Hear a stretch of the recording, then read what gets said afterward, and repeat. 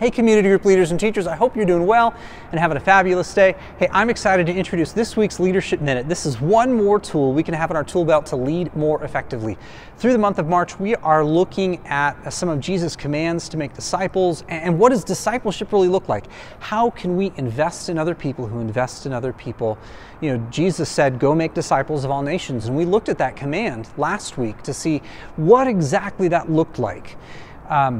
This week I want to hone in on that a little bit more and one of the verbs in that command. You know, when Jesus said, go, make disciples of all nations in Matthew 28:18, he was really challenging his disciples to do exactly what he did. As you go, grab other people with you, teach them to fall in love with me and lead other people to love me.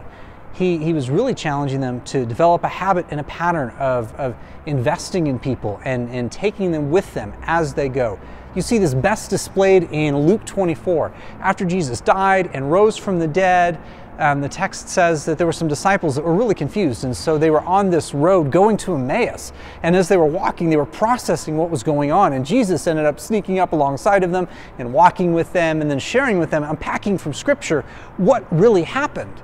And that's a great example of what discipleship can look like. So many times we like to think of discipleship as this great grandiose program that we have to be involved in every step of the way. We have to micromanage and plan everything out, when the truth is that discipleship can be as simple as we go to one place, we intentionally walk with someone else and invite someone to go with us, wherever that might be. That might be going to the hospital and visiting someone that you know that's sick, but someone else has never been, and so you invite them to go with you to show what does it look like to pray for them.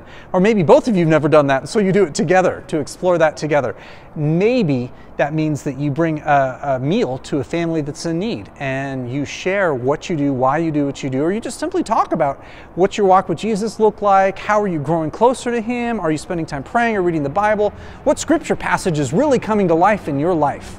As you ask those kinds of questions, as you do life with them and walk from one place to another place and invest in other people, I believe God will use that to multiply what God has given you as a leader into them, that they'll be more hungry for God and the things of God because of that. So my challenge is look for ways to intentionally walk with people and invest in them in just the ordinary things that you would normally do. If you have any questions about this leadership challenge or anything else, please feel free to reach out to me, shoot me a text or an email. But I look forward to seeing you back here again next week for another round of Leadership Minute. Hey, blessings, friends.